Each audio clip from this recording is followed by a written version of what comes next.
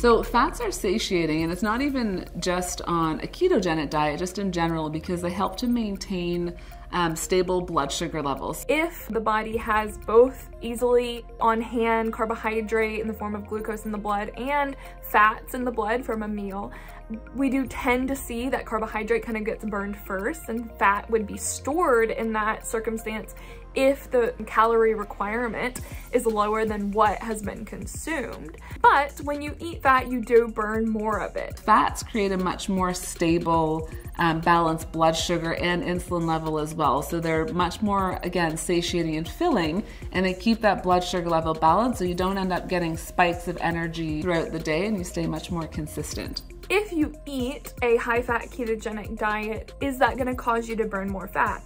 And that is definitely true in the context of a high-fat, low-carbohydrate ketogenic diet. We know that this scenario reduces our blood glucose and our insulin levels and turns on a hormone called glucagon. Glucagon does, in fact, one of its effects is to stimulate lipolysis or fat breakdown. And this is all so that you can break down fats, either consumed or stored body fat, to convert some into ketones to fuel your brain while glucose availability is reduced. I think a lot of people just fear fat is one of the biggest things. So most people are still afraid eating fat makes you fat, and we know that that's absolutely not the case. So no, eating fats and high healthy fats will not make you feel bloated. It's actually really great for digestion, so it shouldn't make you feel bloated.